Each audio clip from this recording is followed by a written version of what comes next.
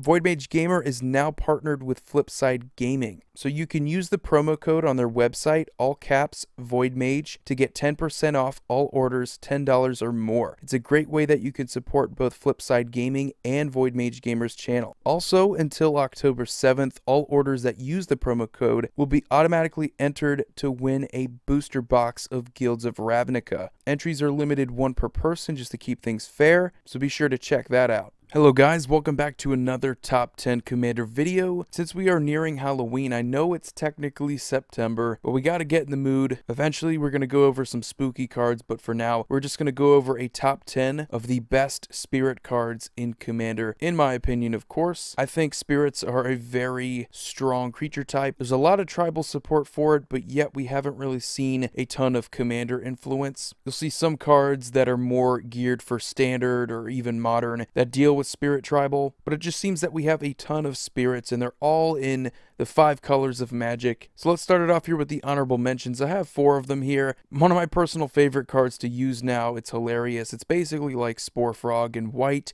Kami of False Hope. I would argue it's just as good as Spore Frog because there are a lot of aristocrat decks in black-white that can behave in a similar manner to the aristocrat decks in green-black that would use something like Spore Frog, so it's just as useful. I think it's hilarious. Also kind of underappreciated. Kami of the Crescent Moon sees a ton of play as well. When Tiny Leaders was actually a thing and people did play it a little bit, Kami of the Crescent Moon was one of, if not the most powerful commander option. Basically Howling Mine on a creature. Now sees play in a ton of decks, whether it's Nekusar or Group Hug. Very valuable just having that extra card draw. They have Kira, Great Glass Spinner. Sees some play in Modern, but really in Commander, I don't think it sees as much play. If your deck needs that extra line of protection, if you're hardcore control, Kira's pretty good, especially if you have any sort of combos that need to be protected. And Divinity of Pride is one of my personal favorite cards from the Lorwyn block, where you had a lot of those hybrid mana creatures. 5 mana in hybrid black-white, so that's really cool. And it kind of behaves a little bit like a Serra Ascendant, where it kind of takes advantage of the starting life total in Commander, and it becomes pretty much an 8/8 with lifelink and flying. It's a lot more tame and a lot more fair than Serra Ascendant, but still sees a ton of play in a lot of decks, because an 8/8 flyer with lifelink is still pretty good for just 5 mana. Now let's start it off here with the actual top 10. Number 10, I'm guilty of doing this a few times in my videos, but I will have ties if I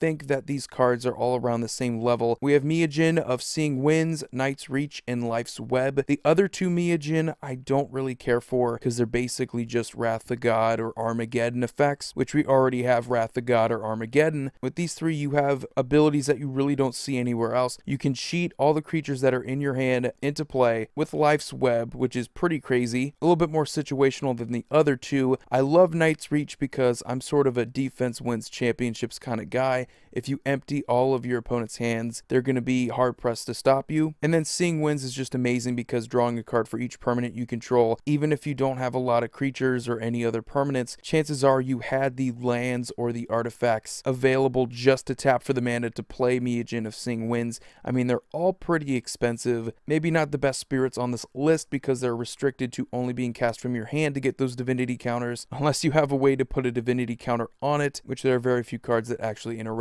like that. But if you are able to cast them from your hand, remove the divinity counter, they just do amazing things. Really powerful creatures. Number 9 is Karlov of the Ghost Council, a very strong Orzhov commander option and just a really cool guy in the lore. I think he's Tace's grandfather. Can't wait for this to be continued in the Guilds of Ravnica block. Pretty much just functions like a typical life gain deck. You want to throw in a lot of stuff like Soul Warden just so you can gain a bunch of life. It's not so much about gaining a lot of life, but rather having the life gain triggers, so you can gain life at your upkeep off of something. You can gain life when creatures enter the battlefield. You can gain life at your end step. Gain life when creatures attack. Creatures have lifelink. You gain life that way. Get more counters on Karlov. You can remove counters and then start exiling creatures. Or you can just leave those counters on there and just go with Voltron and swing with your very cheap commander option. And you're in the colors for Infect. Another very underrated thing about him. But you have a ton of removal. You're in the colors for removal already, so it complements that kind of strategy well if you want to put a control shell around him. Number 8 is Crypt Ghast. This sees play in just about every single mono black deck. I would even go as far as to say every 2-color black deck. And it doesn't really matter, guys. I've had a ton of people ask me this since the beginning of my channel. The Extort mana symbol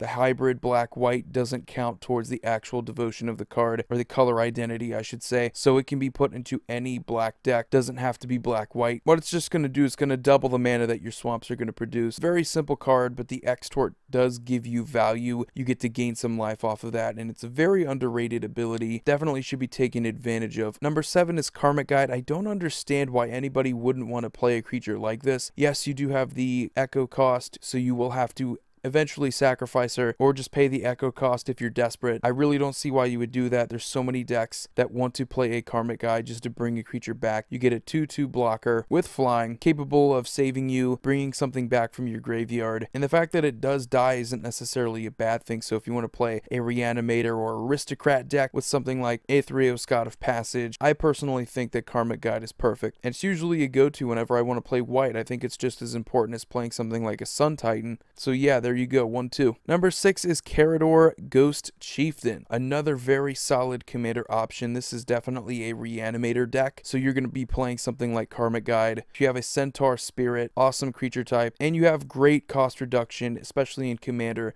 where the commander tax can get out of hand, constantly replay him, and then you get to recast a creature from your graveyard every turn. Just insane value mid to late game. It's very difficult to stop these decks. You really need to play Graveyard Hate for decks like these. Number 5, we have Yosei the Morning Star. I love the dragon spirits from Kamigawa. More specifically, I love 2 of them. The other 3 are kind of average. Yosei is really powerful in Commander. Basically, like the aristocrat theme I've been mentioning, creatures die, they do stuff. Yosei does something really cool. You get to tap permanents, and that opponent's going to skip their next untap step. So you can basically lock them out a turn. You can attack, and then you don't have to worry about any sort of revenge. Comes back to you, and then you get to attack again. Hopefully they're still tapped, or whatever they have blockers, you keep them tapped. That's perfect. Your other opponents can hate on them as well. Very political card. Absolutely love it. But the next one, number 4, is Kokosho the Evening Star. This one I think is even better because it's way more abusable. I would say there are some locks with Yosei, but I think the ways that you can win, you're probably going to want to do it with Kokosho. Kind of like Grey Merchant of Asphodel. A little bit more tame though, because it's not going to deal with devotion. We still get the same dragon flyer, just as deadly in combat. So I think that's a fair trade-off. For 6 mana, you have something that you can constantly bring back, kill off, gain a bunch of life, drain life from your opponents, and I just think it's a little bit more playable than Yosei. The other dragon spirits, while they might see some play, I just don't think they're as strong, or they don't do something big in Commander. Then we have number 3, which is Brago King Eternal. One of my personal favorite Commander options. Nothing really to do with spirits like a lot of the other cards on this list. Not really tribal synergies, but what you have here is just a very unique creature that off a damage trigger, you get to blink any number of non-land permanents you have. They come back during combat. You can untap your artifacts this way, something like Basalt Monolith, blink it. When it's tapped, have it come back untapped. And of course, the obvious way to abuse this is with a ton of ETB creatures, like your Muldrifters, or even your Karmic Guides. I think that's another great way. But yeah, the deck built around Brago is going to be pure value off of ETBs. It can be really oppressive if you want to go with Stasis Locks, or Winter Orb Locks, anything like that. Since you're able to blink your artifacts, something like a Gilded Lotus, you can have that come into play untapped. You'll always have the mana to pay for something like a Stasis, so that can be pretty deadly. Overall, very strong, very popular Commander option. Number 2, we have Seedborn Muse. I know for so many people it's puzzling why Prophet of Kruphix has been banned for so long and Seedborn Muse has not been. Seedborn Muse has had a lot more time to do a lot more damage. You get to untap all of your permanents, so you get to untap your lands, you get to untap your creatures. Yeah, you don't get to flash into play creatures, but still, you'll always have mana for responses, it seems. You'll always have mana to do all of your stuff. Even if you can't flash into play creatures, you can still activate abilities. My personal favorite deck to throw her into is Tasigur, because you do have a 4 mana activated ability. That is just nothing but pure value. If you get to activate it 3 or 4 times in a single turn, untap, do it all over again at your opponent's end step, that's just going to get out of hand. You're going to get all your counter spells, all of your answers back into your hand that way. Very deadly engine. Which leads us to number 1, which, if you didn't know by now, Deadeye Navigator is technically a spirit. I thought he was a human, but yeah, spirit. Kind of surprised at that. There's just no doubt about it.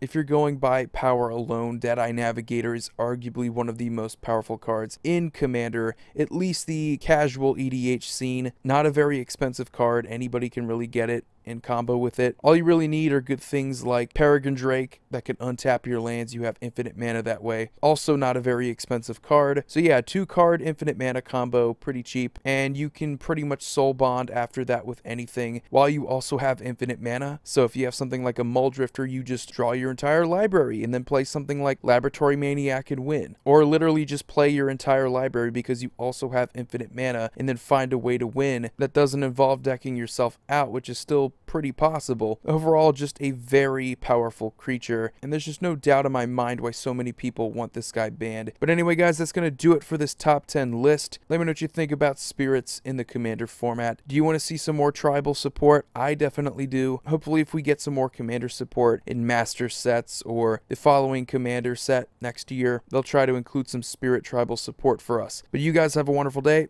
Void here signing off. See you all next video.